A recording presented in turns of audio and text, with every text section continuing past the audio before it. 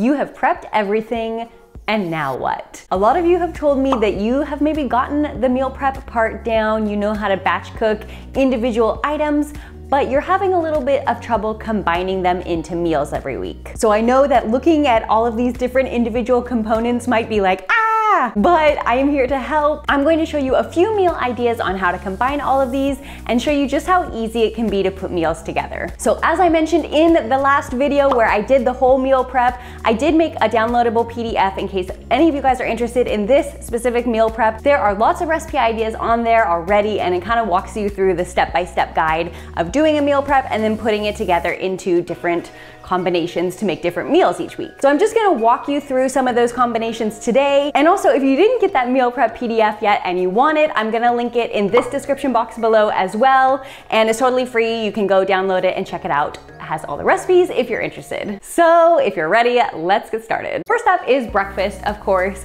I made two types of oatmeal for you guys. I showed you how to do a pumpkin spice oatmeal and also a berry blast oatmeal. It's basically the oatmeal Q and I eat almost every day. We love berries in our oats, so that's what we usually do. But I thought since it's fall, it would also be fun to do a pumpkin spice flavor. And I actually love doing oatmeal in the morning because you don't have to cook anything and you can still have a hot breakfast ready to go in about 1 minute. What I like to do, as you guys saw, is to make a big pot of steel cut oats in the Instant Pot.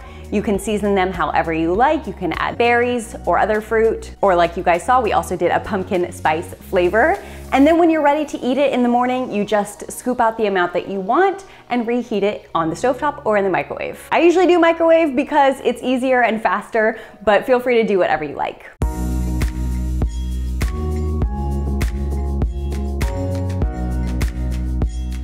And then toppings are always optional, but I personally like to do them. It adds a little bit more flavor and excitement to the breakfast. So a couple different topping ideas could be your favorite kind of plant milk, maple syrup, chopped dates, fresh bananas, any other fresh fruit that you like, a tablespoon of flax or chia, raisins, goji berries, or even like molasses on that pumpkin spice oatmeal. That would be really good too. So next up is lunch. One of the lunch options I really like, as you guys probably know, is a power bowl, or what I call a power bowl. Some people might call it a Buddha bowl. I think it's basically the same, but essentially it's a bowl that gets heated up. You can add different grains to it. You can add beans to it. You can add lots of different veggies to it. So I thought that this would be a really good way to use up the maple miso roasted veggies.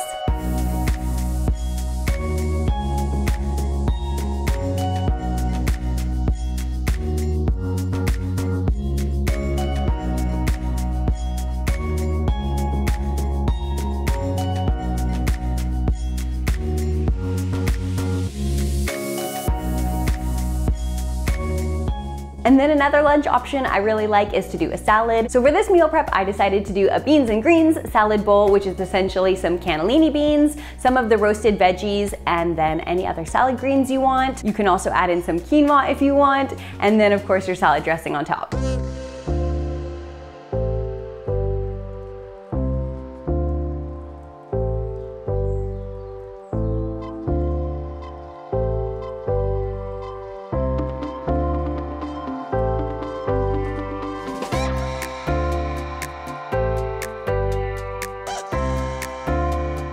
Now for dinner, I decided to do a combination of soups, pasta salad, and sandwich. Now soup is really fun because you can make it different every single time that you heat it back up by adding different things into it. So for example, the first time I had it, I added some chopped broccoli and also some cannellini beans, and it gave it that kind of chunky soup texture, which is nice. But you could also add in like a spoonful of quinoa or some of the chickpea pasta, or you could just leave it plain and just have a thinner soup, no chunkiness at all, and then serve it like with a side of hummus toast or with a side salad.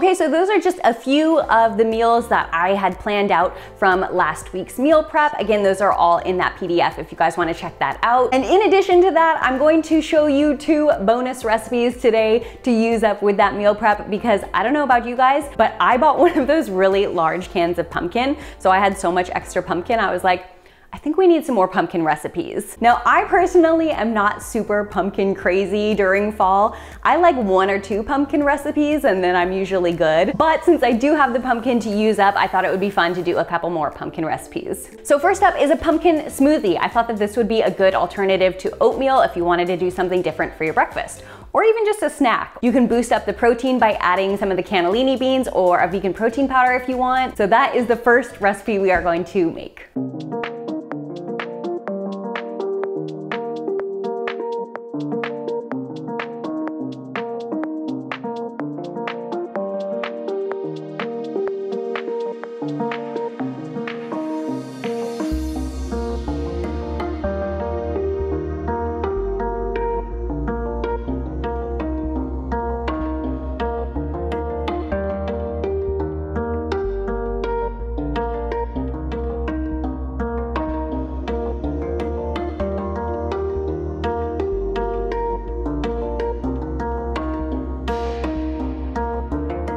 And then the second bonus recipe that I'm going to show you guys is a pumpkin pasta sauce. We're just gonna make it a little bit of a cheesy flavor by adding some nutritional yeast, but it'll also still have that nice pumpkin fall flavor.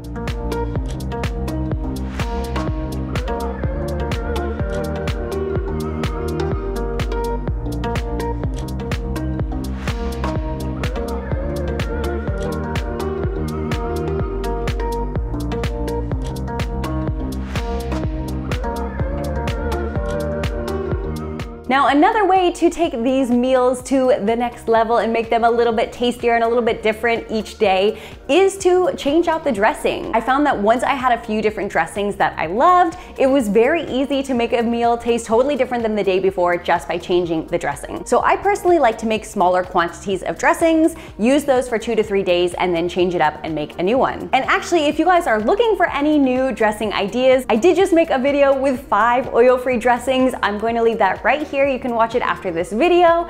And with that, thank you guys so much for watching Let's Eat Plants, and I will see you guys next time.